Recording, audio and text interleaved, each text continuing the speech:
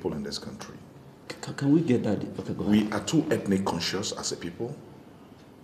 We are too parochial with our tribal sentiments, religious sentiments, cultural differences.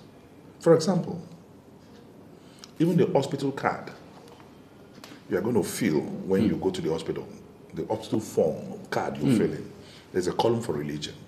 Instead of origin. There's a column for state, there's a column for local government, there's a column for tribe. How will all this facilitate your recovery?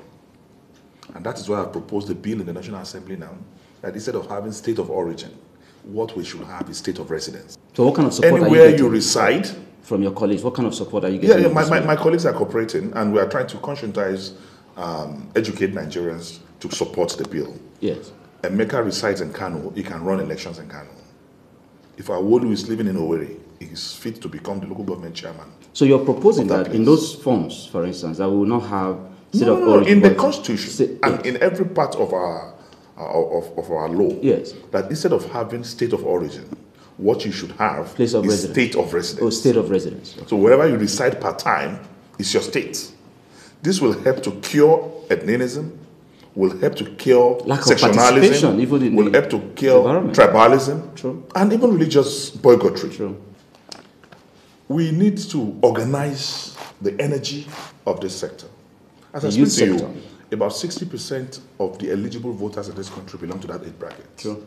But we have not harnessed that opportunity because we are always divided by parochial sentiments, by tribal sentiments. Instead of engaging the youth of this country, we use them as thugs. But sir, is it also just about blaming government and not putting some blame on the youth? Who encouraged you, for instance? I'm not blaming government. I'm asking because there's this entitlement mentality that the young people have over the political offices.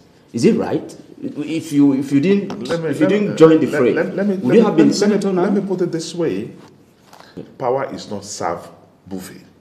Okay. It is served a la carte. Is it served a la carte? You prepare it. A la carte is okay, of course. You have to prepare it. Oh, great. Fine. From that sense. Buffet is a prepared meal. You yes. just go there and dish what you want. So power is not on the shelf. It's prepared. To be taken. You need to be prepared for it.